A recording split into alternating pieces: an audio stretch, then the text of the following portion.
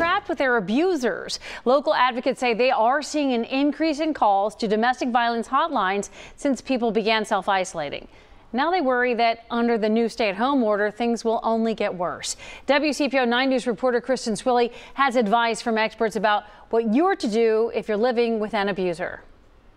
Those who work with domestic violence survivors year-round say isolation is a key to prolonged domestic abuse.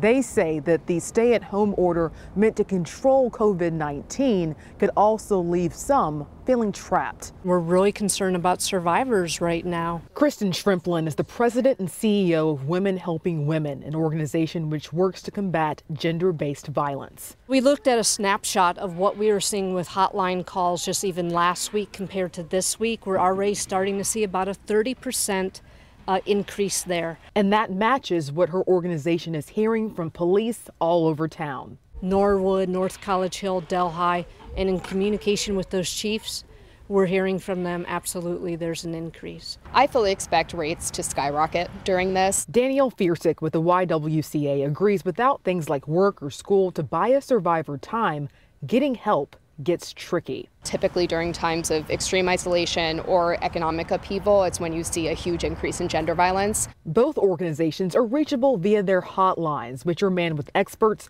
armed with strategies and immediate access to resources. If you call our Family Justice Center, we have an advocate who will immediately respond to you, and the first thing you do is do that immediate short-term safety planning. Are you safe right now? If they're at home with their abuser, which room can they go to in which time of day?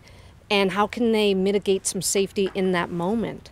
Can they set up a code word with friends? We understand, we listen, we validate, and we're going to give you immediate help. The National Domestic Violence Hotline is also available 24 hours a day, 7 days a week, and there's a lot more information on its website. Kristen Swilley, WCPO 9 News. You can reach Women Helping Women's 24-hour crisis hotline. Here's the number, 513-381-5610.